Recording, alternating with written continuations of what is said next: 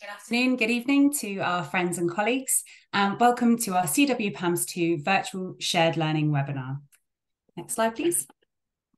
My name is Nikki Darcy, and I am the Technical Project Manager for the Integration and Use of Microbiology Data Workstream for CW PAMS. Next slide. Thank you. Today is the second of our quarterly webinars, which we are running as part of our Commonwealth Partnerships for Antimicrobial Stewardship programme. We are running a series of 8 webinars focused on strengthening the capacity of health partnerships through sharing good practices, tools and resources that can support effective implementation of the CW PAMS 2 projects. As our CW PAMS 2 programme progresses and your partnerships and projects develop, we'll be reaching out to you to get involved to share your learning from the health partnerships. We cannot host shared learning webinars without the input from the people who are bringing our CW PAMS programme to life across our 8 African countries and the UK. Today, I am delighted to be hosting our second webinar, Introduction to Basic Clinical Microbiology. This is the first time that the CW PAMS programme has incorporated laboratory data and processes into its project plans, and we're really excited to expand the scope of our AMS activities to include this vital resource and the teams who generate the data. We are aware, however, that resources and staff can be limited in some facilities, which hinders the use of the microbiology lab in informing clinical practice. The aim of our workstream is to try to understand this work in the context of all of your facilities and to get to know how we can support you in integrating lab personnel into your AMS committees and teams, and how to integrate and use microbiology data in clinical practice. Unfortunately, it's currently beyond our remit to secure supplies or equipment through CW PAMS, but we have heard this is an issue from a number of you, and we're taking this up with other grant providers who may be able to offer support.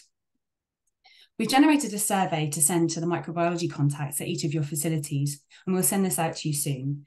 Please bear in mind that there are no right or wrong answers here, so please do encourage people to complete this openly and honestly. We hope to arrange a follow-up meeting with some of you on video calls to discuss your survey responses further, and we will be in touch. For today, we have some quick questions that we would like to ask you to respond to on the poll that will show on your screen. If you could just answer these, this will help us to understand how you'd like to work with us. Hopefully you have the poll popped up now, and we'll give you a few moments to complete that. Next slide, please.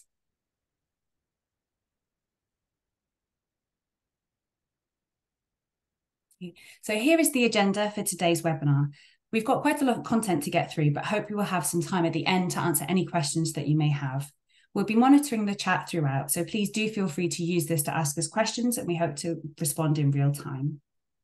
Next slide. Some housekeeping. So this session is being recorded, and we will provide you with details of how to access the recording at the end of the webinar. If you haven't already done so, please could you also take a few minutes to complete the pre-session survey via the link in the chat. That should pop up soon. And the next slide, please. So please also keep your microphones muted throughout the presentations. And if we do open up to questions, please raise your hand and then you'll be invited to turn on your microphone and camera. Thank you. Next slide. So we have 2 excellent speakers joining us today. Firstly, we have Dr. Jean O'Driscoll, a consultant microbiologist and AMS lead at Buckinghamshire Healthcare NHS Trust here in the UK. Jean has been a consultant microbiologist since 1995 and was Director of Infection Prevention and Control for 10 years. She has an undergraduate degree from University College Cork, a master's in clinical microbiology, and is a member of the Royal College of Pathologists and became a fellow of the college in 2002. Next slide, please. Also joining us today is Dr. Louise Sweeney, a consultant medical microbiologist at Manchester University NHS Foundation Trust. Louise has specialist knowledge of infection in haematology and transplant patients, antimicrobial susceptibility testing, and the approach to clinical management of multi-drug resistant gram-negative infections. Louise is a council member of the British Society for Antimicrobial Chemotherapy. So now I will hand over to Dr. Jean O'Driscoll to begin our webinar. Next slide, please. Hi, good morning or good afternoon, everybody. Welcome to the session. I'm just going to introduce a few basic principles and then hand over to Louise for more detail about the use of the lab and antibiotic testing. So next slide, please. So microbiology is a study of microbes, and as you know, our bodies contain numerous species of microbes which are part of the normal flora. particularly the mouth, the pharynx, and the large intestine. So bodies become colonized shortly after birth, and within 1 day of life, the large intestine and the mouth will be colonized with a variety of normal bacteria, such as Staph aureus, Haemophilus, and pneumococcus in the respiratory tract, and E. coli and anaerobes in the large intestine. Next slide. So I think it's really important to know the difference between colonization with bacteria and infection, because if you have colonized bacteria, these do not need to be treated with antibiotics. Whereas if there's an infection, obviously antibiotics may be indicated. So as I say, the body lives in symbiosis with lots of normal microorganisms, and this is called colonization. But if an inflammatory response ensues, then this is so-called infection or disease. So colonization is just the presence of bacteria, and disease is where there's an inflammatory response due to those bacteria. Next slide, please. So I just thought I'd mention a few clinical syndromes which arise when infections result from infection with bacteria. So for example, in the upper respiratory tract, you can have infection of the sinuses with organisms such as pneumococcus, Haemophilus, and Moraxella. In the throat, you can have bacterial infection with group A strep, or you can have viral infections, or there can be infections due to other bacterial pathogens, such as strep pneumoniae or Haemophilus. Next slide, please. And in the lower respiratory tract, we can have the syndromes of bronchitis, bronchiolitis, and pneumonia.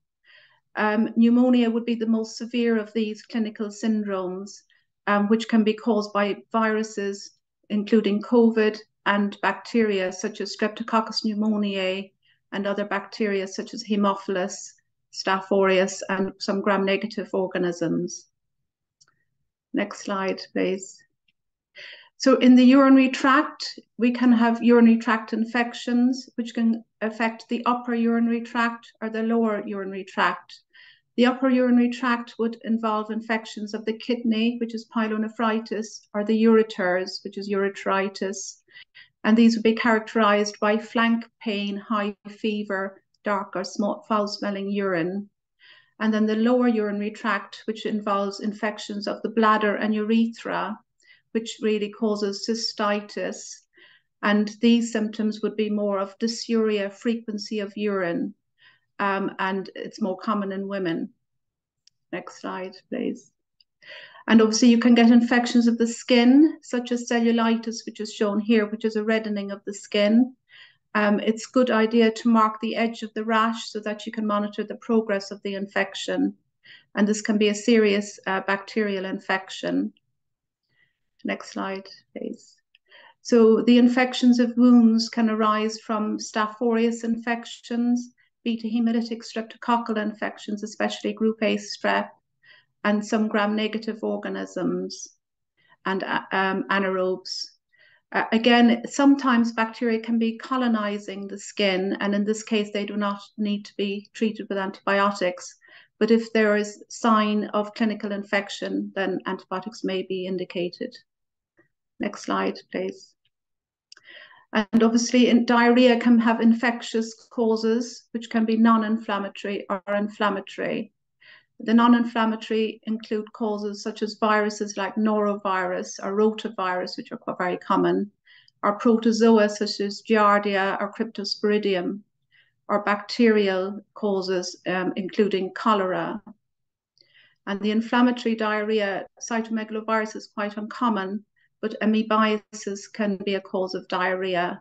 And then there are various bacterial causes, including the common Campylobacter, Shigella, and Salmonella causes. Next slide, please. So it's really important when sending samples to the microbiology lab to follow some general good principles. First of all, only send samples if there's a definite evidence of infection. Ensure the sample and any forms are correctly labeled with the patient details, date of birth, any hospital numbers. Then give relevant clinical information. For example, if there had been travel to another country, if the patient is on an antibiotic, if the patient has an antibiotic allergy, for example, these can be helpful for the laboratory when they're doing the testing. Avoid contaminating any samples, especially blood cultures.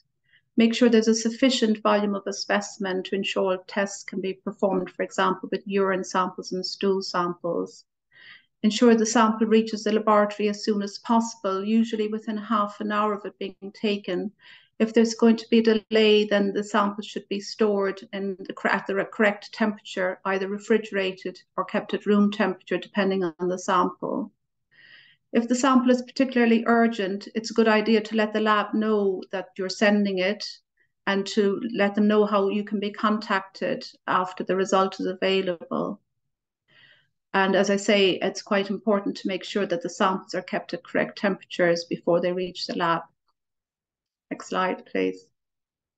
So this is all part of diagnostic stewardship, which is really a cycle from the clinician assessing the patient, making the diagnosis, sending the right samples in the right way, making sure they arrive at the right time, and that the lab does the right tests and chooses the right antibiotic sensitivity testing to do, and then reports in a timely manner so that the correct decisions can be made by the clinicians as regards choice of antibiotics.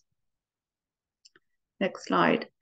So it's important, as I say, to collect samples properly. For urine samples, if you're suspecting a urinary tract infection, it's important to use a midstream urine sample rather than, say, the first sample passed. In all of these cases, hands should be washed before taking samples. Often gloves should be worn as well. As I say, it should be the midstream sample that's collected. So the first sample should be discarded, and then halfway through urination, the container should be filled, and then the lid should be put onto the container. And this should all be done in a very clean way to avoid any contamination of the specimen. Next slide. So for taking samples from patients with catheters in place, urinary catheters, it's important to use a sampling port, not to take the sample from the drainage bag, because this will not provide a good indication of the organism causing the infection, because there could be urine hanging around in the drainage bag for some time, and there can be contamination of the bag. And it's really important to wash your hands, as I say, and use gloves before taking the sample to avoid contamination. Next slide, please. As regards sending sputum samples, it's really important to send a good sample of sputum, which is usually quite thick and maybe yellow or green, rather than just a salivary sample, which won't contain any bacteria. So if somebody has got a chest infection and they're coughing up a yellow or green sputum, then it's important to send a sample of this. But if they can't cough anything up that's significant, then there isn't really any point in sending a sample to the laboratory. The next slide, please. For stool samples, again, it's important to get a good volume of stool sample, about usually a third to a half of one of the containers of stool samples. And it's really important to wash your hands before and after taking the samples. Soap and water should be used because organisms such as norovirus and Clostridium are resistant to alcohol gel. So good old-fashioned soap and water is what you should use when dealing with any of these samples. Next slide, please. For wound swabs, it's important to try and get rid of any surface contamination. So you should clean the surface first with normal saline, and then swab the base of the wound. Again, as I mentioned, and at the bottom of the slide, the wound swabs should only be taken when there's good clinical evidence of infection. So not just because there's a wound with no surrounding cellulitis or no signs of infection. There's no point in sending a wound swab then, because what we'll get is colonizing flora rather than any pathogenic bacteria. Next slide, please. For blood cultures, this is particularly important to avoid contamination of the samples. So what we would recommend is, first of all, washing your hands, then cleaning the site of the venipuncture using maybe an alcohol wipe with chlorhexidine. And then it should be the surface of the skin that you're using should be cleaned for about 30 seconds. And then remove the plastic cap of each blood culture bottle, and the actual rubber stopper should be decontaminated and allowed to dry. Then put on gloves after that. And then use either a syringe or directly into a blood culture by a vacuum container system. And if it's drawn into a syringe, the blood should be put into the vials without changing needles. In the past, there was this idea that you should change needles between bottles, but that actually introduces a risk of contamination. And if you're taking lots of blood tests, you should always do the blood culture test first before taking blood for, say, full blood count or urea or electrolytes. And obviously the bottles should be labeled at the bedside, and the samples should be kept at room temperature. They should never be refrigerated until they're sent to the lab. They should be sent as quickly as possible to the lab. Within 4 hours of being taken, they should have reached the lab and be analysed by the lab. And the procedure should be documented well in the patient's medical records. Next slide, please. This is just what we use in the UK. We use 2 blood culture bottles per set, an aerobic and an anaerobic bottle. And it's important to put 10 mils of blood into each bottle. And in order to facilitate that, it might be an idea to mark the volume of the bottle at the side of the bottle. Just mark it with a line so that you can see that you've put enough blood into the blood culture bottle. Because if you don't have enough, then that really reduces the sensitivity of testing and you may get false negative results. Thanks very much. I think I'm handing over now to Louise.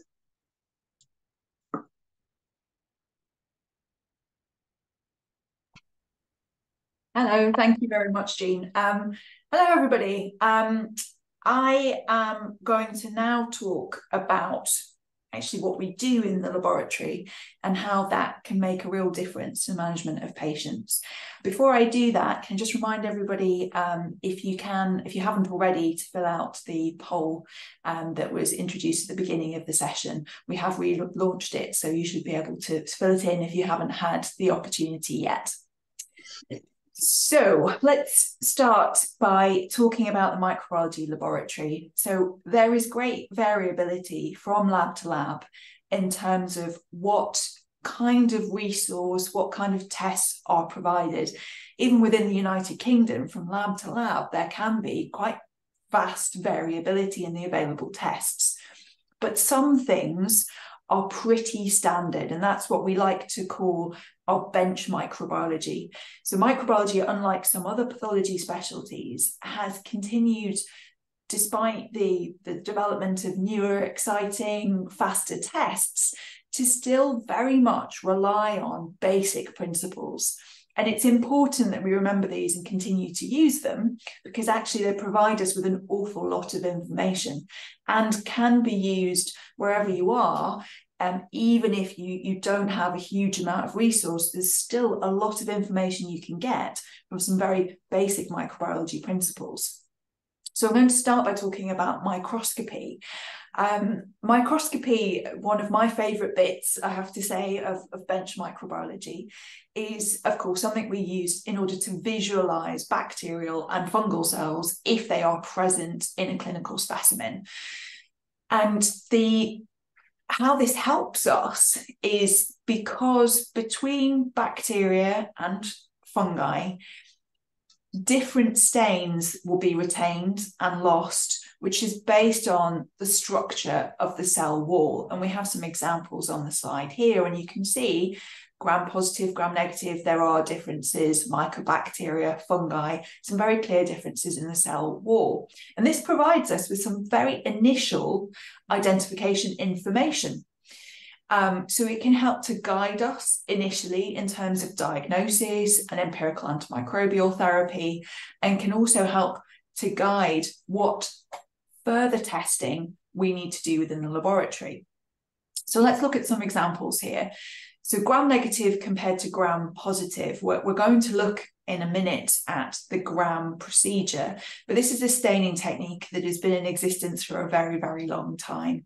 And it's based on the fact that there are key structural differences between gram-positive bacteria and gram-negative. So when we talk about gram-positive, we're thinking about organisms like Staphylococci. For gram-negative, thinking about organisms like E. coli. And the difference here is that gram-positive bacteria have this lovely thick petroglycan cell wall, which helps to really retain stains when they're exposed to them, whereas gram-negative bacteria have a much thinner wall and, additionally, an outer membrane. So they can actually lose stains quite quickly, but will take up counter stains. Next slide, please. And that's the basis of the gram staining procedure. So we get a sample, for example, positive blood culture, drop on the slide, heat fix it, and then apply an initial stain. And often the first stain applied is going to be crystal violet, so we get a lovely purple colour there. We then need to apply something like iodine, which just helps in the process of keeping that stain absorbed for the gram-positives. But then we want to see whether the bacterial cell is going to lose the stain. So we apply alcohol wash. And if we have gram-negative bacteria in the sample, that gram-positive crystal violet stain will be lost. Will be retained. But if we have a gram-negative, that stain will be lost. And then we will apply a counter stain of a different colour, so safranin, for example. And this allows very quickly to distinguish on microscopy between gram-positive bacteria and gram-negative bacteria. So we've already differentiated from that sample what sort of bacteria we have. And then, next slide, please. We can get some further information by looking at the cells and looking at the morphology. So the shape, as well as the staining, and how they arrange themselves. And we have the next slide, please. And I've put some examples here because that's often the easiest way, isn't it, to show how this particular test can be really helpful in providing us information. So here's some examples of common gram-positive and gram-negative bacteria and how, just through microscopy, you can identify them. It's not a firm diagnosis, but together with clinical information, it's certainly leading you towards the correct path of the identity of your pathogen. So, for example, let's look at our gram-positive organisms that have retained that stain. There are clear differences. Staphylococci, streptococci both stain as gram-positive, lovely purple colours, but morphologically look very different. Staphylococci clump together like bunches of grapes. Streptococci prefer to form chains or sometimes pairs. So very quickly, if you have a patient who, for example, presents with cellulitis, their blood culture is positive, you do the gram staining technique, you've already got a very good idea of whether this infection is due to Staphylococcus or Streptococcus. There are other differences in morphology that you can pick up on. For example, the presence of spores. The example of Clostridia, we can see those spores in the middle, which are staining as pink rather than purple. And with gram-negatives, you can get some really nice differences in the morphology, which can be very classical. So Campylobacter has the appearance of a seagull. It's that lovely wave form. Vibrio, nice curved rods, very distinct from your usual gram-negative pathogens that you see, like E. coli or Klebsiella. Next slide, please. However, not all bacteria will stain using the gram stain method. Some don't stain very well at all because of differences in their cell wall. Mycoplasma, for example, doesn't have a cell wall, so it's not going to take up gram staining. Other organisms like mycobacteria have a very different structure because they have a very lipid-rich cell wall, so the usual stains don't penetrate. So you have to use a process called acid alcohol fast staining. There are other microscopy methods as well, such as dark field microscopy. So lots of different ways that you can visualize organisms.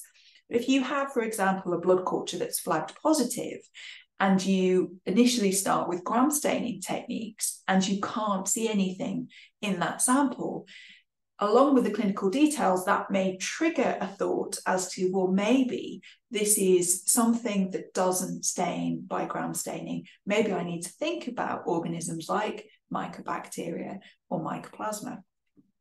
Next slide, please. Fungi also can be visualized by microscopy. Earlier on, one of the examples I showed of gram-positive staining was Candida albicans. So Candida will stain using that method. But there are other methods available, particularly when we're thinking about our molds. So there's one of my personal favourites, which is the Scotch tape microscopy, where when you have a growth on a plate of a lovely mould, you can very simply use a bit of sellotape, sticky side down, to press over that colony so you get some lovely bits of hyphae on there that you can then stain and look at under the microscope. And the nice thing about that is it keeps those structures intact. It doesn't damage them. So you can get these really nice views of the hyphae and other parts of the fungus, which can help with identification. India ink stains used to show capsules, and calcifluor white, which uses fluorochrome, again, use UV microscopy for this, but helps to show those structures of fungi more.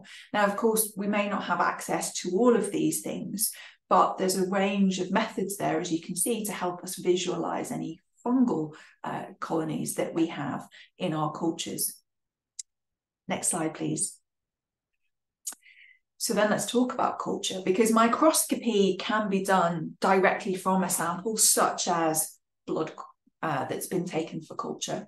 But it's not very useful if you've got samples that are non-sterile, where you're going to expect to see lots of bacteria there.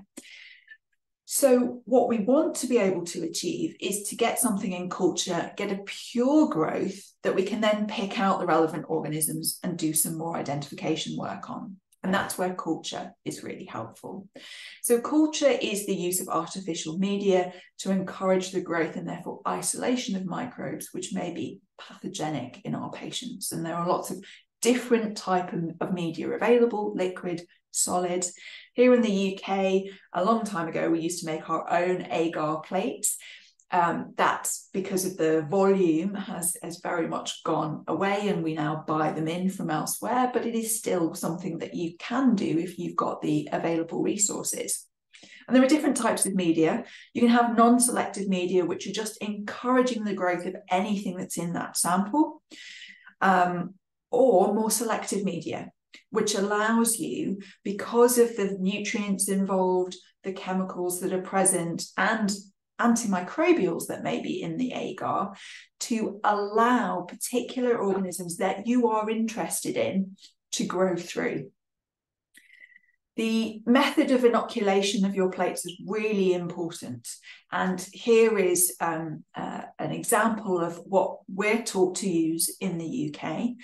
And the reason it's important is that what you want to do is try and get single colonies. And so spreading out your test isolate across the plate should allow you to do that, because it's much better and easier to work with single colonies, particularly if your culture may be mixed. Next slide, please. The incubation conditions for your culture are very, very important, because different microbes like to grow in different atmospheres or different temperatures. Crucially, also the time that you allow the organisms to incubate for is important. If you read a plate too early, you may not get the results that you want. If you leave a plate for too long, you may get unnecessary overgrowth that then shadows or clouds the important organisms. So there are key things we need to think about. The plates that we're using, so the media, whether we're using selective, non-selective, what sort of organisms we are interested in, which will be based on the clinical sample that we've received. what sort of conditions those pathogenic organisms we're worried about need to grow, and at what time we need to be reading those cultures. Can we have the next slide, please? So selective media, I just wanted to show you some examples of that. Obviously, some labs may not have access to all of these different types of media. Some may be able to make their own. These are examples particularly for enteric flora, where if you have a stool sample, of course you're going to have a lot of bacteria in that sample, but you want to be able to select out the ones that you're worried about in terms of causing infection. So this is an example of where selective media can be really, really helpful to help prevent growth of anything you're not interested in and promote growth of those pathogens you are interested in. And this, again, all helps to identify the organisms causing the problems for the patient.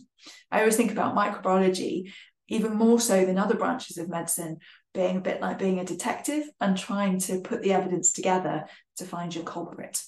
Next slide, please. Once you have a growth on a plate, you have microscopy, which can give you information, but there are other things as well that you can use and other tests to help identify further, even to species level, the organism that you have. Initially, just looking at the culture plate and looking at the colonies themselves, the colours, the shape, whether the colonies have caused any hemolysis on the plate if you're using blood agar, looking at whether they're mucoid colonies or dry colonies, all of this provides you with information, but there are other tests you can do. Biochemical tests work on the basis of knowing what bacteria produce in terms of enzymes, for example, and can be used to very quickly and easily identify an organism. So, for example, you've got a mucoid-looking colony on a plate. It's a sample that's been, say it's a urine culture. So you're thinking you've probably got a gram-negative organism causing the problem. The most common organism to cause that type of infection would be E. coli. So a very simple test would be something called the indole test, because E. coli, E. coli is indole positive, whereas other coliforms or Enterobacterales, if we're going to use the proper name, like Klebsiella, for example, are not. So immediately you've got some additional information about your identification. For Staphylococci, Staphylococcus aureus produces coagulase. The other Staphylococci, which tend to be less pathogenic, things like Staphylococcus epidermidis, usually just contaminants when we get them in most cultures, do not. So a simple coagulase test can differentiate that growth on the plate between Staph aureus and another type of Staphylococcus. For a long time, and I always really enjoyed using these, there were some really nice kits, the API kits, that allowed you to do a whole host of biochemical tests very quickly in one go, and that provide you an idea of the organism, including to species level. So API stands for Analytical Profile Index, and it's the little strip you can see at the bottom with the different colours, which contain different types of media, dehydrated media that have chemically defined compositions. You add your solution containing your test isolate to it and look for reactions, which are usually colour mediated reactions. This produces a score, which you can then submit to a database or maybe from a book, which then, because of a wide database of organism identities, will tell you what the organism is. So this is quite a rapid, nice test to do if you have access to this bit of kit. And then in terms of media, so the agar that we're growing our organisms on, there are increasingly more and more chromogenic agar. So agar that when you grow a particular organism, the colonies will come out as a particular colour. So what we've got a picture of there is something called brilliance agar, which is used when you have, for example, urine that you want to culture to see if there's a pathogen. E. coli colonies will be pink. And immediately you've got an identification. Add that along with an indole positive test, and you know you've got E. coli. Very quick, very simple. There are also serological methods for identification, which are based on particular antigens that may be present within the cell wall of certain bacteria. And latex particles coated with an antibody, when applied to a sample of the bacteria, you'll get agglutination. Again, a very quick and simple test if you have access to those resources. Next slide, please. So an example of how this would work, we used the example of cellulitis before, didn't we? So a blood culture is sent. The clinical details say cellulitis. That blood culture is incubated. We get growth.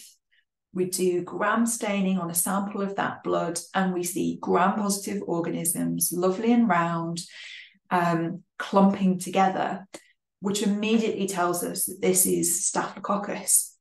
Now, cellulitis, common cause of that, Staphylococcus aureus. So we set up our culture plates, and again, this is a blood agar, very typical appearance of Staphylococcus aureus on a blood agar plate. You can even see a bit of hemolysis in the background, which again would be typical. We think this is Staphylococcus aureus. We want to do some further testing. We know Staphylococcus aureus produces coagulase. Other staphylococci do not. So we can do coagulase tests, either a latex test or a free unbound coagulase test. The tests are positive, and immediately we have our diagnosis. So that's how these methods, using very simple bench microbiology, can provide you with important results to guide the management of your patients. Next slide, please. Of course, there are other systems, and it's very variable as to what people have access to. Some of the tests that we've talked about in terms of identification, but also susceptibility testing, can be done using automated systems. And I've put on there pictures of two such systems, which are very widely used throughout the world, the BD Phoenix and the bioMérieux Vitek 2. And they have automated rule bases and databases that analyze that biochemical data and susceptibility data to give you an identity plus susceptibility results. You still need to incubate the samples over a prolonged period of time, so it's not rapid. It's an additional day on top of culturing your organism, but it does give you those results. Increasingly, in many areas of the world, people are looking and using proteomic techniques like matrix-assisted laser desorption, ionization, time of flight, mass spectrometry, which is quite a mouthful, so we all refer to it as MALDI-TOF. And this is where it's actually looking at, instead of biochemical markers that will identify the organism, it's looking at particular proteins and using those proteins in mass spectrometry to produce an identification. Next slide, please. And this is just an example of sorry, if we go back, you can see an example of what you get. So you get peaks according to the presence of particular proteins, and that gives you an ID. Again, a vast database which is regularly being updated. But of course, these methods, they do cost money and resource, so it's not necessarily available to everybody. MALDI-TOF is certainly much faster in terms of the results. You can get a result within a few hours, so same day, from a colony, and with the right kits, also direct from positive blood cultures. Next slide, please. And of course, we have to talk about molecular techniques, increasingly being used in bacteriology. For a long time, it was mainly the domain of virology, but we are now catching up. And this allows much more rapid identification, and in some instances can be used in a syndromic way. So for example, the BioFi produced by bioMérieux, you can put a sample of CSF, for example, or blood, and you do a rapid syndromic PCR, which will identify key pathogens that you're looking for. They are expensive, they require continuous resource, but they are quick. The downside is you will not be able to identify anything that the system is not programmed to look for. So anything that you don't have the particular reagents to look for. So any new or emerging bacteria that may be causing a problem will not be identified by these agents. Next slide, please.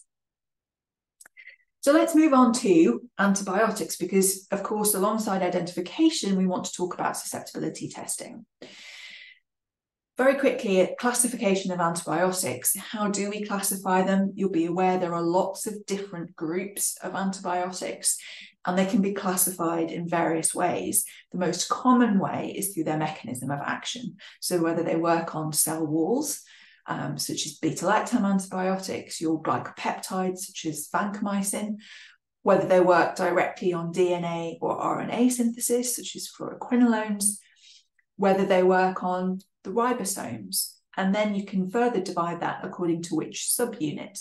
And this is just a really nice diagrammatic example of that. Next slide, please. We have to mention about the beta-lactams, the biggest group of antibiotics that we have available to us. And you can see there are multiple different beta-lactams available, some of which you may have access to, some of which you won't, some of which are used regularly in clinical treatment, others that are not. So if I went through this list, I would be able to pick off a number that we have access into in the UK, but also a huge number that we don't have access to.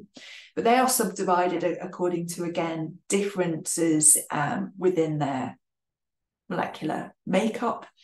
So, for example, the cephalosporins, really important to note that the cephalosporins are divided up into different generations, which accord with their spectrum of activity. Next slide, please. Antibiotics have also been classified according to whether they are bactericidal or bacteriostatic in their action. Essentially, what this means is bactericidal organisms, as the name implies, bactericidal antibiotics rather, kill the bacterial cell, whereas bacteriostatic antibiotics slow the growth of the bacteria but do not kill them. And for a long time it was felt that bacteriostatic antibiotics were inferior to bactericidal. There is a very nice paper that came out a number of years ago now, I think it was 2018, in Clinical Infectious Diseases, which was titled Busting the Myth of Static versus Cidal. And this is a systematic literature review looking at randomized controlled trials, which found that the vast majority of those trials, about 49 out of 56, found no significant difference between the outcomes of patients when you use bactericidal versus bacteriostatic drugs. The main characteristics that are important in successful treatment are optimal dosing, pharmacokinetics, and tissue penetration. Next slide, please. With all these vast antibiotics, knowing how they work, knowing what their classification is important. But of course, the most important thing for us as clinicians is their spectrum of activity, because they are all different. So another way in which we will classify antibiotics is according to that spectrum. Do they have activity against gram-positive organisms, gram-negative organisms? Do they have activity against anaerobes? This table here is very good. It's not exhaustive, but it shows some of the common susceptibility patterns of commonly used antimicrobials against significant pathogens. And it's really, really important for all of us, both within microbiology and outside, to know some very basic antibiotic spectrum of the antibiotics that we use on a regular basis. Next slide, please. So that brings us to antibiotic susceptibility testing, which is my second, well, it's actually joint favourite with microscopy part of microbiology. So antimicrobial susceptibility testing, of course, the main function is to tell us how best to treat our patients. So we have a pathogen, what is it susceptible to? What is the best agent for getting a good outcome for our patient? It can also be used to help with the identity of an organism. if you're aware of what the anticipated spectrum of activity is. However, golden rule, you cannot truly and reliably interpret susceptibility testing unless you know the identity of the organism that you are testing. AST, as we often refer to it as, is guided by a number of very important points. The anticipated susceptibility profiles of specific pathogens.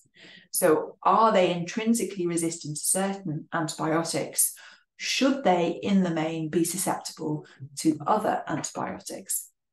It's also guided by the availability of clinical breakpoints, by local and national empirical treatment guidelines. So we want to test antimicrobials we have access to and that we use. And so therefore, antibiotic availability is also important. Next slide, please. There are different ways of testing antimicrobial susceptibility. The gold standard is microbroth dilution. And this gives us something called the minimum inhibitory concentration, the lowest concentration of an antimicrobial agent that inhibits the visible in vitro growth of a microbe. And you can see, hopefully, that a nice sort of diagrammatic representation of what that looks like. You're looking for the absence of growth on your agar plate or the smallest amount of growth at different concentrations of the antibiotic. The minimum bactericidal concentration is the lowest concentration needed to kill and therefore get a completely clear no growth at a particular concentration of antibiotic. And this can be done with agar as well as broth, and it is the gold standard. Next slide, please.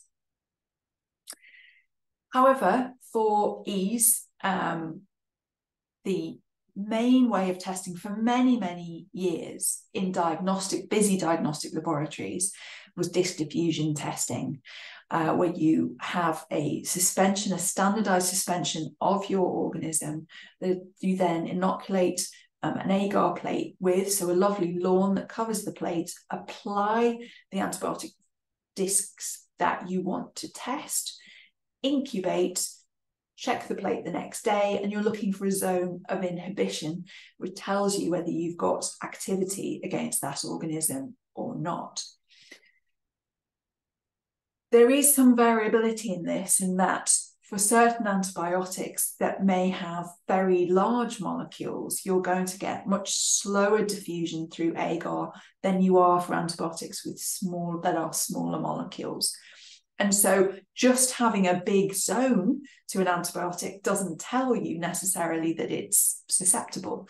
There are differences to be applied. So, for example, vancomycin is a very big molecule, so you're unlikely to get very big zone sizes, but a zone size that is much smaller compared to, for example, penicillin may still be a susceptible zone size. And that's where you need clinical breakpoints. Next slide, please. So susceptibility breakpoints are a chosen concentration of an antibiotic, which defines whether a species of bacteria is susceptible or resistant to that antibiotic. When we talk about zone sizes, it's the size of the zone. So if the breakpoint, you have a breakpoint, which will be in millimeters, and if that zone size is larger than that breakpoint, it's susceptible. If it's smaller, it's resistant. Other way around, the minimum inhibitory concentration, you want the lowest number possible, not a high number. So anything below that breakpoint is susceptible. Different antibiotics for different bugs, we call them the drug-bug combination, may have different breakpoints depending on the type of infection being treated. So, for example, meningitis compared to non-meningitis, because one of the key elements of determining antimicrobial susceptibility is the penetration of the antibiotic to the site that you are trying to reach. So when breakpoints are put together, it's based on microbiological data, It's based on pharmacokinetic and pharmacodynamic data, and also clinical study results. So the MIC, the zone size is really important, but so is the type of infection that you're treating and where you're trying to get the antibiotic. Not all bacteria or drug-bug combinations will have breakpoints. And in those situations, it's often decisions are based on whether there's clinical experience of using a certain antibiotic in the treatment of a certain infection. Next slide, please. There are two main clinical breakpoint guidelines that are used throughout the world, and it varies from place to place what people use. One is American, the Clinical and Laboratory Standards Institute College of American Pathologists, or the CLSI breakpoints. And the other, which I will show a slide of in a moment, is the European version. Now, both are moving more and more towards a very individualized approach to susceptibility testing. And that means looking not just at whether the organism shows susceptibility to an antibiotic, but really taking on board things like the concentration of antibiotic achieved at different sites in the body. So you will see that the traditional susceptible, intermediate, resistant are being replaced with categories such as susceptible, dose dependent, which means you've got a much higher likelihood of clinical success if you use higher doses. This may be for particular drug-bug combinations and certainly for different sites of infection. So susceptibility testing is becoming more complicated, and that is because of an acknowledgement about variability in methodology, but also how drugs are metabolized and cleared by patients. Next slide, please. This is the European Committee on Antimicrobial Susceptibility Testing. This is the one that we use in the United Kingdom.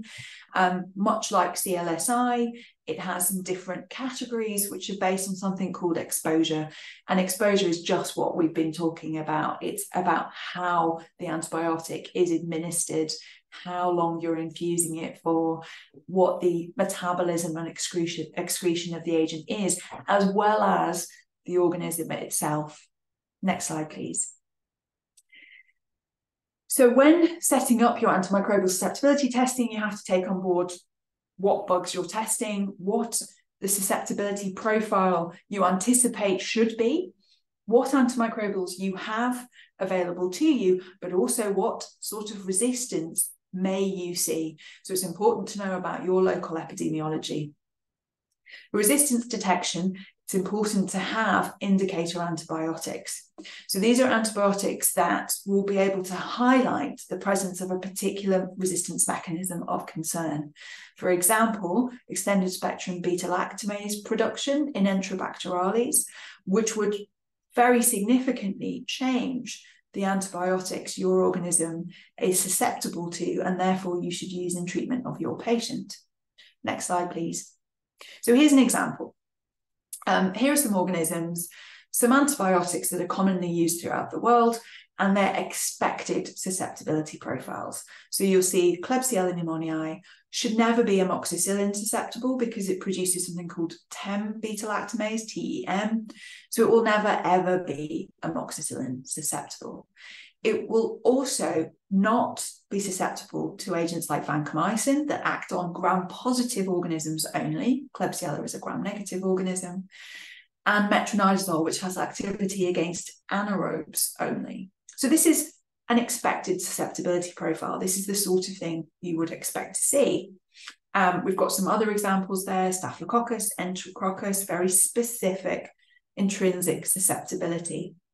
Pseudomonas, only those agents with activity against Pseudomonas, what we call the anti-pseudomonal antibiotics, are going to show any susceptibility here. And Bacteroides, an anaerobe.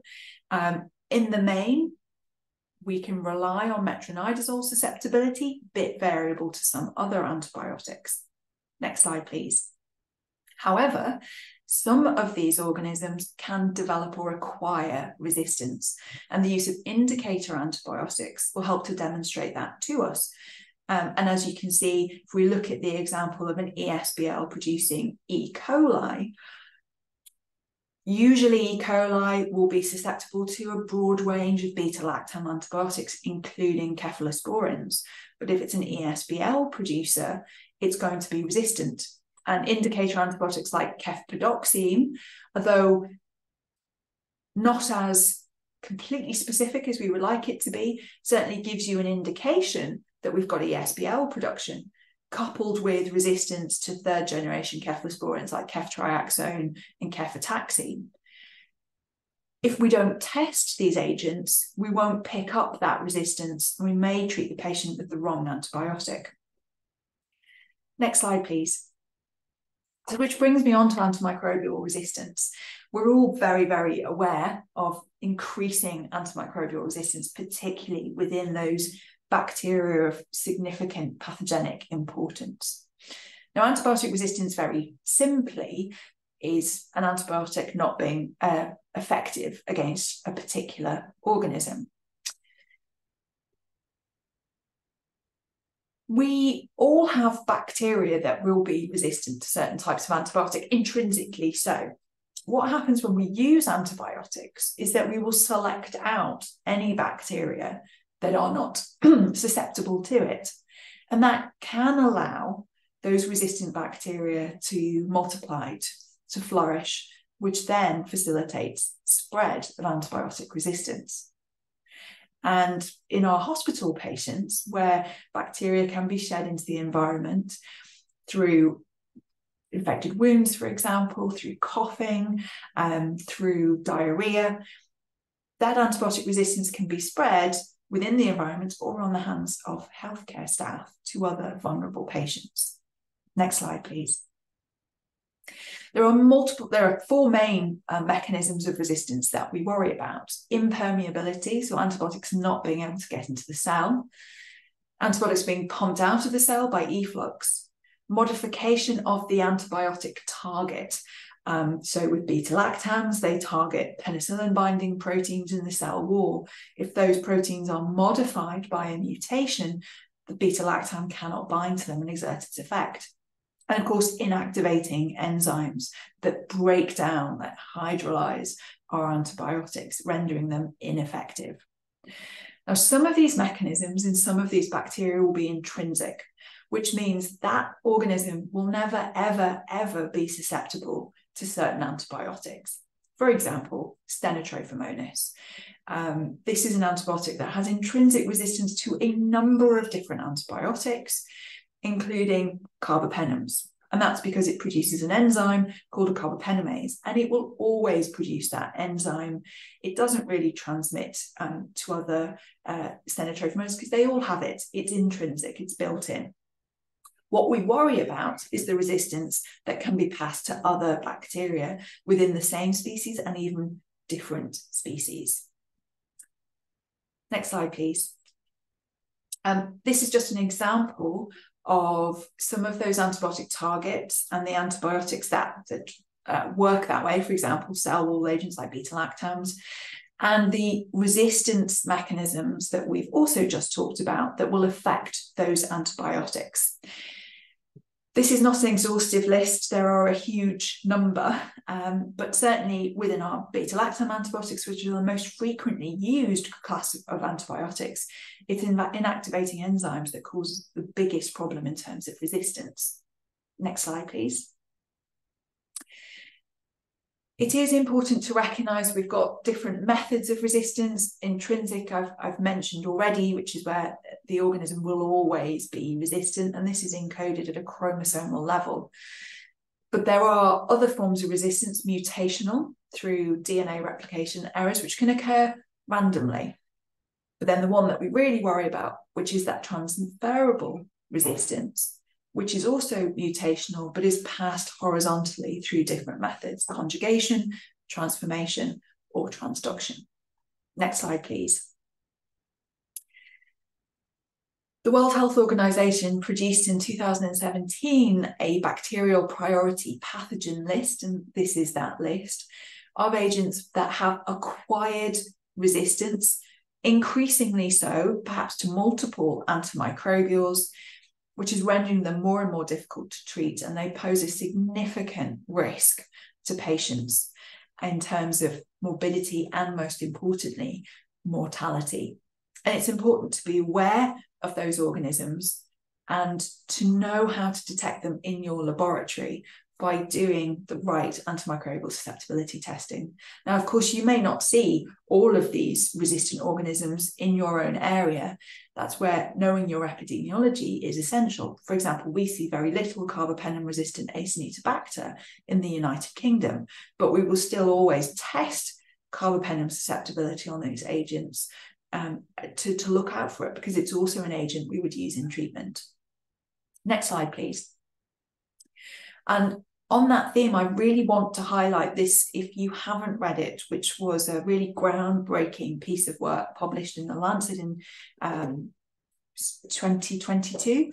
And this was the first really in-depth analysis of the mortality toll caused by antimicrobial resistance. And this is something called the Graham Report, global deaths attributable to and associated with bacterial antimicrobial resistance. And hopefully what you will note on here, first of all, is that those top 6 pathogens causing death due to antimicrobial resistance are all pathogens who are on the World Health Organization priority pathogen list. It was quite striking, this piece of work, because it showed that nearly 5 million deaths worldwide were associated with antimicrobial resistance. And actually, when you looked at the numbers, there were about 1.2 million deaths which they could say absolutely were attributed to bacterial antimicrobial resistance. And this was more deaths than there were due to HIV and AIDS, due to breast cancer, and due to malaria in the same year. So antimicrobial resistance is important, and we need to ensure that within our laboratories, we are looking for it actively and detecting it. Next slide, please. So very finally, we're going to talk about how we take this information and how we help in the management of the patient. And this is a really, really nice figure that's used very often about how we use diagnostics to ensure appropriate treatment of our patients. And this all comes in, for us in microbiology, as getting the right samples at the right time on the right patient and performing the right diagnostic tests, using what we have available to us. And when we perform those tests, making sure we have the skill set and the knowledge to be able to interpret those results and to have timely feedback of those results to our clinical colleagues to ensure that the patient gets the right antibiotic at the right time. This improves patient outcome, but also can be used to ensure we're not overusing broad spectrum antibiotics. Next slide, please. So when we think about the process and getting those results, what we have to consider is how those results are relayed back to the right person to affect the necessary changes in therapy. So who's getting those results and how are we getting them? And how quickly are we getting those results across? And that's looking at our own processes and what we can put in place. If you have an electronic reporting system, that's great. Results can go out very quickly, but then how do we know someone's actually seen those results and acted on them? Telephoning, we still do that, absolutely. Phone people up, give them the result, can be difficult to get hold of. Paper copies mailed out takes time. It's not enough. But if you have a lot of samples, it's really about prioritizing which ones need to be alerted to colleagues and how we share that information. Next slide, please. Which also ties in with how we're interpreting those results. So it's not really enough just to say we've grown this. We also have to be able to say, do we think it's relevant? Do we think it's significant to that patient in the context of the clinical signs and symptoms and the diagnosis? Is the result right?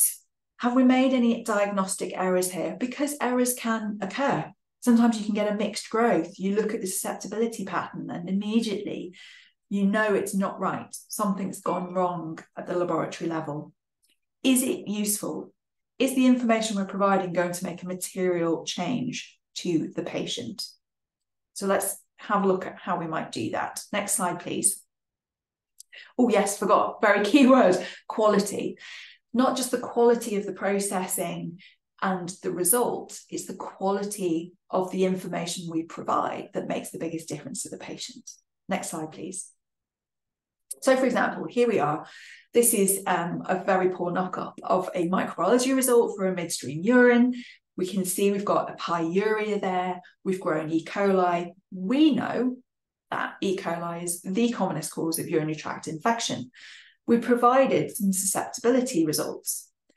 So let's go through this. We want to be able to report antibiotics that, one, the clinicians have access to, two, are included in the empirical treatment guidelines. And that's because those patients that we're treating may be on those drugs, and we need to be able to tell the clinicians whether it's the right drug or not. So reporting resistance is just as important as reporting susceptibility. But we also want to use as narrow spectrum an agent as possible. So on here, ertapenem has been reported, but so has cefalexin. Ertapenem is very, very broad in its spectrum of cover. Cefalexin much less so. So why would we want to report ertapenem, which is unnecessarily broad, has no advantage over using cefalexin for the treatment of a UTI? So that shouldn't have been reported. We have to release antibiotics that are appropriate for the clinical details. For example, if it's a simple urinary tract infection, report nitrofurantoin. If it's a pyelonephritis, nitrofurantoin doesn't penetrate into the kidney, so it's a completely inappropriate agent to give. So that shouldn't be reported. But alongside that, let's give comments to that effect. Let's make sure the clinicians know why we're reporting what we're reporting, what the thought process is. Ensure that we've got oral agents and IV agents if it's somebody who's in hospital. If they're an outpatient, oral options are really what we want to be reporting, and alternative options for allergy. It does, of course, require clinical information. The quality of the results and the interpretation of those results that are provided by the laboratory fully depend on the quality of the information that we are getting at the point of the test request. So the more clinical information we have, the better the result and the better the interpretation we can give to help the patient. Next slide, please. So antibiotic stewardship and reporting results go hand in hand. This is a snapshot from the World Health Organization Antimicrobial Stewardship Program Practical Toolkit. And the reporting of susceptibilities and sensitivities are hugely important to allow good outcomes for the patient, but also to reduce unnecessary broad spectrum antimicrobial use, which will select out for resistance if we don't reduce the use of those agents when it's not necessary to use them. Next slide, please. This is just a paper that you may want to look up. It was an interesting bit of work that looked at prescribing based on results being provided by a microbiology laboratory. So sets of junior doctors given scenarios with reports that either had antimicrobial susceptibility results on or didn't. And what it found was that in a lot of cases, particularly in non-acute settings, if antimicrobial susceptibility results were not given, antibiotics were frequently not changed, and in some cases not even prescribed. So, for example, wound swabs that were taken, and actually there was no real concern about clinical infection. If antimicrobial results weren't given, junior doctors didn't prescribe. If they were, the junior doctors sort of thought it must be significant and would go down the route of prescribing. So it's important to acknowledge the behaviour of the trained behaviour of our clinicians. If we're giving a result and we're giving an interpretation and we give antimicrobials, that can be seen as us saying, this is significant, treat it, even if it may not be. So we have to think very carefully about what we release. Next slide, please. So here are just a few examples. Leg wound swab, growth of Staphylococcus aureus. We all know that can be a significant skin and soft tissue pathogen. So we release antibiotics that would be used in the treatment, that would be included in our treatment guidelines, and for which we have availability for. So I've included antimicrobials that we use in our trust. I've also ensured that we've got IV and oral treatment options for if this is a patient in the hospital, and given an alternative for penicillin allergy. Next slide, please. But then we have this circumstance where it's a wound swab, but it's really mixed. We've got lots of skin flora, we've got lots of coliforms. And what we know is that superficial swabs will pick up bacteria that may just be colonizing and may not be causing an infection. And the more mixed it is, the less likely these organisms are to be causing infection. And we know that most of the time, coliforms are not in the top 3 pathogens for causing your standard skin and soft tissue infection. So with this, and based on the information given, I would not provide any further identification, and I would not provide any further susceptibility results, and I would provide a comment to explain what my thinking is. And if the clinician has any concerns or questions about that, they can then call and we can have a discussion. Next slide, please. Still on the wound swabs, because this is a common one for us, I think, Pseudomonas aeruginosa in the context of leg ulcers. So this too may be a colonizer. It may also be clinically significant. I have to base this in my interpretation on the information that I've been given. Also looking back to see if we've had any past culture results. Is the patient in hospital? Are they not? Are they on antibiotics? Are they not? And if this is the first time we've isolated it from someone who's at home, who's otherwise reasonably well, I wouldn't provide any susceptibility results, but again, I would provide a comment to explain and to say, call me if you have any concerns. Next slide, please. However, if it's a patient who's in hospital, they're very unwell, I can see they've had antibiotic treatment in the community, this may be more significant. If they're diabetic, it certainly might be significant, and I will release the relevant susceptibility results. Next slide, please. Similar concept for sputum. Sputum is not sterile. You're going to grow organisms that are in the normal respiratory tract. But what we try to do in the lab is to encourage those that are clinically significant to grow through. And certainly for somebody who's got chronic obstructive pulmonary disease, Haemophilus influenza is a recognized pathogen, so it's reasonable to provide susceptibility results and to provide antibiotics that we know are commonly used to treat this sort of infection. So nothing broad spectrum, nothing like meropenem, it's not required. But if you've got a patient who's in hospital, who has a hospital-acquired infection, maybe they're on the intensive care unit, growth of an organism such as Enterobacter may well be clinically significant. It might be a colonizer, and this is where we need to know a little bit more information and to produce relevant and timely antibiotics. So for example, gentamicin, not great for the chest, shouldn't release that. Tigecycline, we also don't really use for the chest, shouldn't release that. Release only appropriate antimicrobials for the site of infection and for the patient. Next slide, please. Lovely. I'm sorry, I've slightly run over. I apologize, Jean, who's now going to take us through some case studies, and I'm going to stop talking. Thanks for your attention.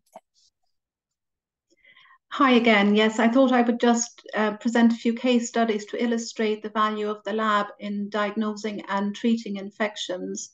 So this is a 25-year-old girl who presents with a cough and fevers for 1 week, and she has green sputum. She had been given an antibiotic by a doctor, but she hasn't had any improvement in her symptoms. A chest X-ray shows in consolidation, so there is definite pneumonia there. She is admitted and given ceftriaxone, and a sputum sample is sent. And quite surprisingly, I suppose, the sputum actually shows some gram-negative rods, which may not have been treated with the antibiotic she was on.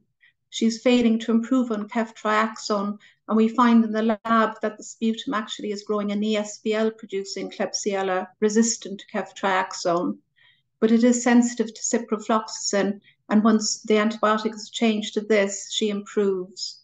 So this is an example of how microscopy and sensitivity results assisted in the management of this particular patient. Next slide, please. So the second patient is an 80-year-old man with cancer who's admitted with fevers and flank pain, probably pyelonephritis. The patient is again started on ceftriaxone and a urine sample is sent. The patient had been an inpatient recently and interestingly had a course of meropenem for a similar presentation.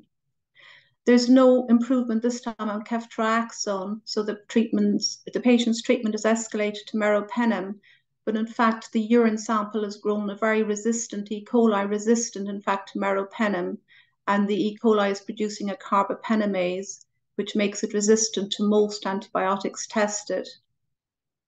However, it is sensitive to amikacin, which is an aminoglycoside, so that antibiotic is prescribed and the patient makes a good response to amikacin. And then the third case is a 40-year-old man admitted with a 2-week history of fevers, non-specific symptoms, no obvious source of infection. There's a slight rash you can see there on the right. His white cells are low. He's very, very unwell, very agitated. It's difficult to take blood cultures, but they are taken on the 3rd attempt. He started on ceftriaxone, and it's just interestingly, the blood cultures were unrefilled. The next day, gram-positive cocci are seen in the blood, in the gram stain of the blood. I think you can see them on the right there. They're identified as staph epidermidis of doubtful significance, probable contaminants. The patient continues on ceftriaxone with no improvement, is transferred to intensive care, but then it's noticed on the agar plates the second colony is growing, and a gram stain of these show gram-negative rods, which are identified as Salmonella typhi. So the patient actually has typhoid fever. And this particular strain is resistant to ceftriaxone, but sensitive to azithromycin. So that antibiotic is given instead. So I think these are 3 examples where the importance of sending specimens prior to starting antibiotics is really important. And then once the organism is known and the sensitivity pattern of the organism is known, the patient receives the correct antibiotic. Thanks very much. So I'll hand over to Nikki again. That's great. Thank you so much, Jean and Louise. I think we have some time now for a panel discussion and some questions from the attendees. So if anyone has a question you'd like to ask any of us, please do raise your hand and then we can invite you to unmute yourselves. Thank you.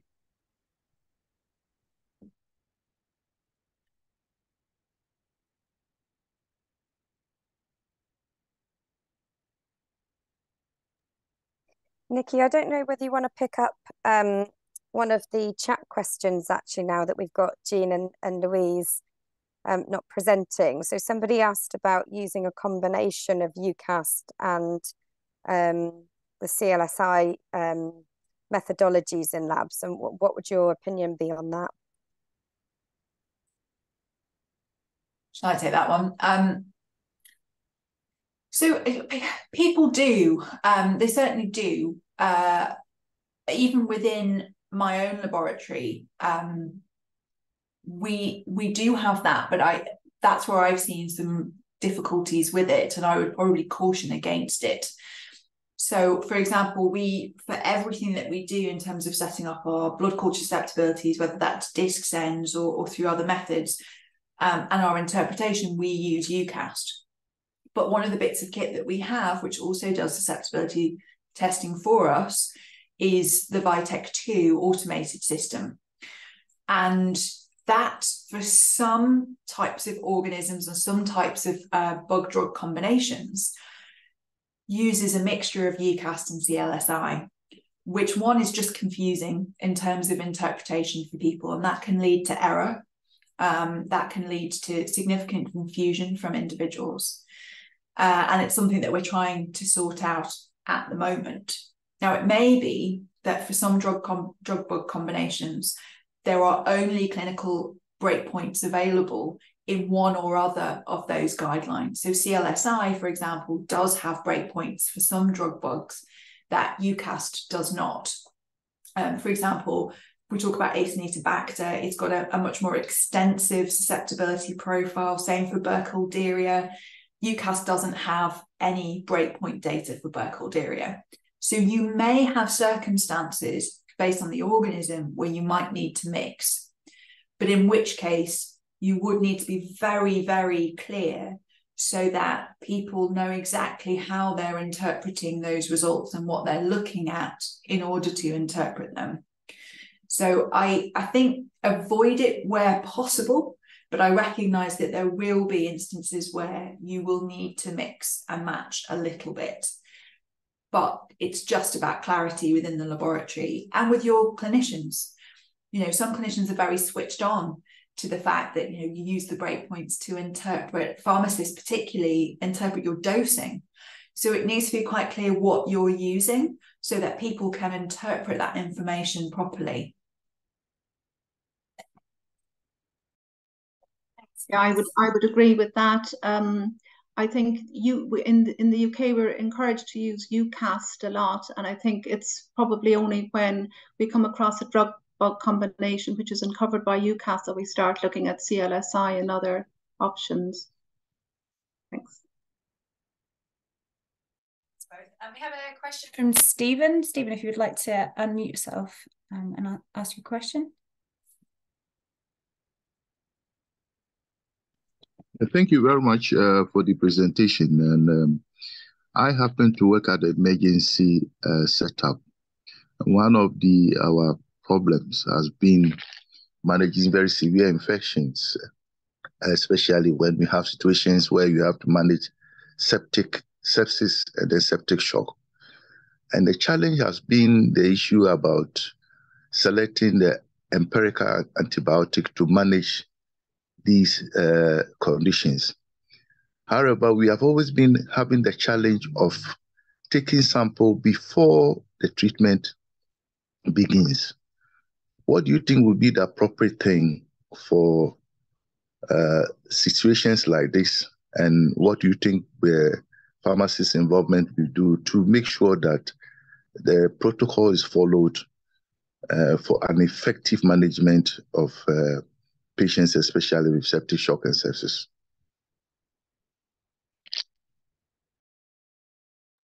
Will I start maybe the discussion on this one? I think, yeah, as you say, it's really important to get the specimens, if possible at all, before you start giving the antibiotic, particularly blood culture. I would say you could probably leave some of the other samples until the patient has had one dose of antibiotics. As regards choice of antibiotics, I suppose some of it is based on national protocols and some of it is based on local sensitivity data, if that's available. Because if you know that you've got a particular problem with antibiotic resistance, then you may empirically go for some very broad spectrum antibiotic that you know is going to cover most of the expected organisms. Obviously in the UK, we're trying to sort of rein back on that and go narrow spectrum as much as we can, you know, depending on our sensitivity pattern. So we might need may use a combination of, for example, amoxicillin plus gentamicin, which locally will treat most of the expected pathogens. But if you do have a lot of, say, ESBL bacteria or carbapenem resistance locally, then you may have to go for, you know, a more broad spectrum, for example, a carbapenem, or even a broader spectrum, one of the newer antibiotics to cover. I don't know, Louise, what do you think about that? Yeah, I think so. Two things, obviously, starting with the blood culture. Can I just say we have similar problems? I think everybody has that trying to get the samples taken at the right time is a struggle, and they can, you know, the reasons for that are variable, aren't they? And some of them may be very much situational to what you've got available within your department. I mean, I've had sort of calls from people saying we don't have the sample containers in the department. What do we do? You know, there are multiple reasons behind it, isn't there? And one of the things that I think is very useful is to try and find out from the people who are dealing with those patients day in, day out, what are the barriers? What are the things that make that more difficult to maybe get that blood culture done in a timely way? There may be things that are easily identified that can then be modified, that can be worked on to help bring about the effective change, which is getting the blood culture taken as soon as possible. In cases where you've got somebody who's come in septic, of course, there are multiple different things that as that treating clinician you need to do. So you've got lots of competing things going on there. And I would say, you know, if you have to get the first dose of the antibiotic in, great, but as quickly as possible afterwards, get that blood culture. You're not going to have killed off all your bacteria within 5 minutes of giving an antibiotic. So maybe it's about having that discussion and finding out what some of the barriers are and coming to an understanding, using a clear evidence base of, well, okay, what time is acceptable? What kind of time frame is acceptable to get those cultures done? Secondly, in terms of the empirical choice, I agree with Jean absolutely that this really depends on your local epidemiology. And I'm so boring because I say this all the time. It's pretty much my answer to most things, because we're all different and our situations are different. And what you see in your area may be very different from what I see in mine. And that's where the microbiology data that you use to treat patients, you should also be using, and I'm sure that you are as best as you're able, I mean, we're all trying to do that, aren't we? To get a picture of what you're seeing in your hospital, in your area, and you build that picture to see what the pathogens are, what your antimicrobial spectrum is. So in terms of your spectrum of cover and resistance, what are you seeing? And that will help you if you can do a cumulative antibiogram for some of your major pathogens like your gram-negatives, pull that together and you can see if you've got a lot of resistance to one agent, well, definitely don't use that empirically. But if you have a lot of susceptibility to another agent and you have access to that, because availability has been an issue globally. We've had lots of shortages of antibiotics. In some settings, it's really difficult to get hold of certain antibiotics. So it's looking at what you have available, but what's going to cover the majority of the pathogens causing septic shock in your patient population. I hope that's a reasonably helpful question. Stephen, do you have anything that you want to sort of pick up on there or come back with at all?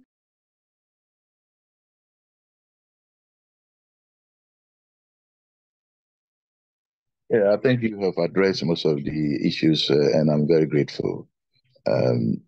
We believe we'll change the things as you have actually, some of the things you have suggested, and then we'll look forward to a positive outcome. Thank you so much. Thanks, Stephen, for your question. It was a really good one. So we've got just 3 minutes left. So I don't know, we've had a question in the Q&A. I don't know if there's a quick answer to this, but I'm trying to use the disk reading template software, Dioto, I think, to produce reading templates for our partner labs. Do you know of any more user-friendly software or any that can produce PDFs, etc.? Any thoughts? That's a really good question. And despite the fact that we do use templates in our lab, I don't know which software. I think we put ours together ourselves. Or maybe I'm giving us too much credit that we did. But yeah, no, I don't. But I do think that's a really good point. The use of templates is great, particularly if you've got large volume samples and a lot coming through that you have to read very quickly rather than getting the calipers out. Is a really good idea. But no, Jean, are you aware of any? I'm afraid I'm a bit useless on that question.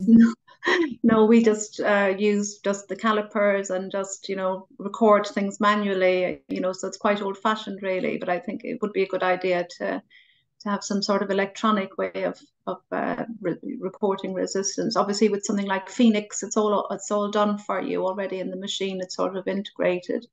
But with the disk testing, I don't know of any system that's actually used. I mean, there are, if you've got automated systems like the WASP Copan, for example, or the Keystra, there are methods you can do it for you. But if in the lab you're doing disk diffusion yourself without automated methods, I do think from a productivity and efficiency point of view, the templates are a really good way to do it. I think we probably would just need to find out this is probably a question I can ask my lab manager, what we use, because we do use them. We use them for a lot of our direct susceptibility testing from blood cultures, and it's a nice quick way of doing it, which is also fairly standardized as well. There's a little bit of user interpretation, isn't there, or limitation in it, but for doing lots of those tests quickly, if you don't have access to these automated readers, which a lot of people don't use. We don't use them here currently, we just use the templates, and I think that's a very good approach in the lab for distribution testing. Thank you so much. I think we'll have to wrap up there, bang on time. So that just leads me to say a big thank you to our speakers, Dr. Gina Driscoll and Dr. Louise Sweeney. Thank you to our CPA colleagues, particularly Claire Brandish, who's our technical lead for the microbiology workstream, and our colleagues at VET and other affiliates, including Department of Health and Fleming Fund, for their ongoing support for the CW PAMS programme. Thank you all for joining, and also to Page Medical for tech support to facilitate these webinars. Our next webinar will be on One Health and substandard falsified medicines in January, so please keep an eye out for the invitation, and we hope to see you all there. Thanks so much.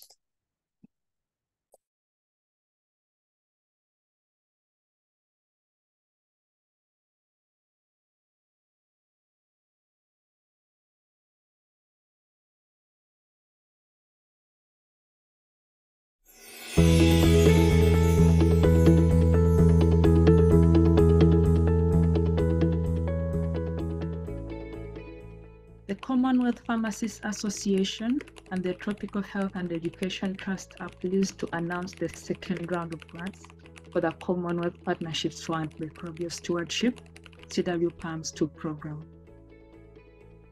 Funded by the UK Department of Health and Social Care's Fleming Fund, the program will run from April 2023 to December 2024 and aims to develop new partnerships, as well as building on the success of established partners, encouraging sustainability and sharing of best practices through the development of in-country hubs.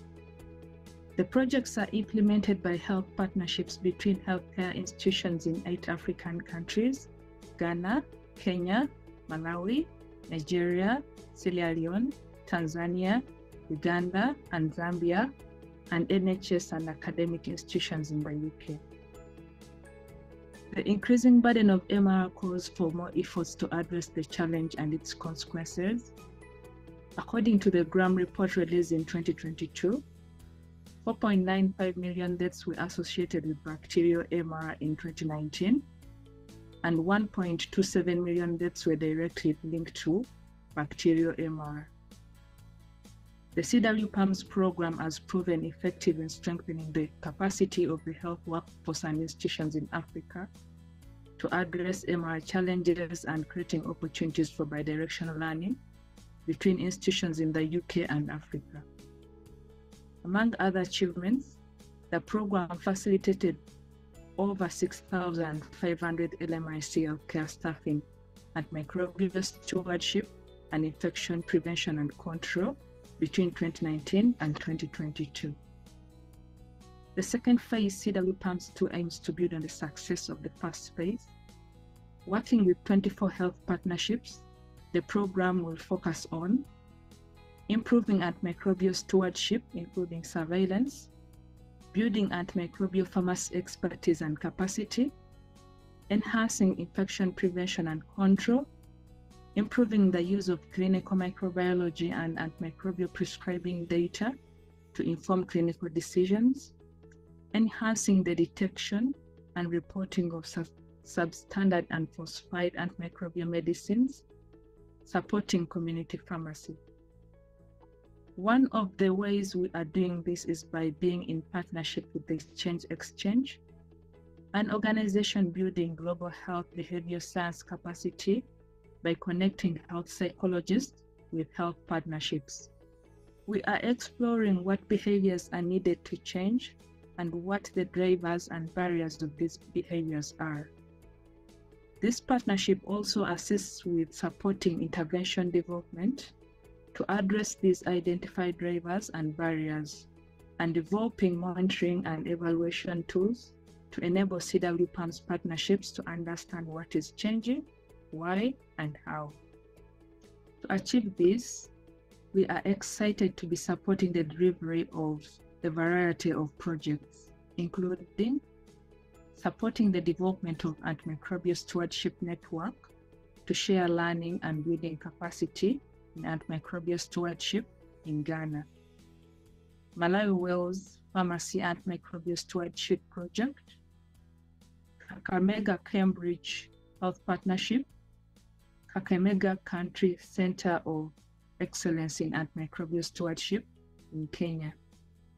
Strengthen MS activities and establish a hub for quality control of antimicrobial medications at University of Nigeria Teaching Hospital, Ituku, Ozala, Enugu State, Nigeria. Kampala Cambridge Antimicrobial Stewardship in Infection Prevention in Uganda. Strengthening MS at Ndola Teaching Hospital in Zambia. Strengthening pharmacy leadership for antimicrobial stewardship in Sierra Leone.